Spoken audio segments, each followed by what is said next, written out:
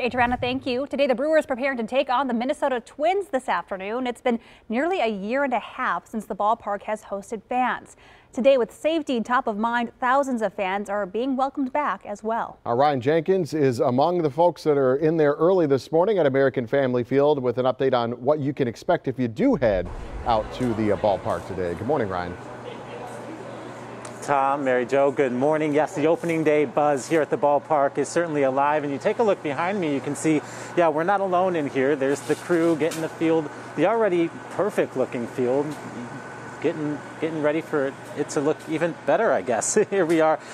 You know, thousands of empty seats here will soon be filled with 12,000 fans. Once again, the health department approving 25% capacity inside the ballpark at the start of the season here. So let's talk about what those fans can expect when they show up. The Brewers taking on the Twins at 1:10 this afternoon. Tickets are sold out, but those who have tickets need to be prepared to adapt once you're here. Face masks will, of course, be required whenever fans are not eating or drinking. Social distancing, a big deal too.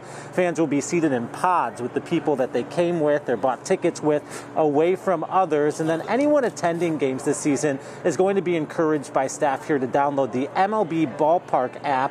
It gives fans access to their tickets, their parking passes, and you can also order concessions and find a lot of other information there. Helps limit the touch points throughout the ballpark. The entire ballpark is cashless here, so you have to have cash. There are some kiosks that you can visit to exchange cash for prepaid cards if you're coming out here, but just know, no cash payments are being accepted throughout the ballpark. Even with the cashless ballpark, the MLB is excited to be back in action. At least one outside group team marketing report said that the Brewers lost more than $178 million in game day revenue since the start of the pandemic.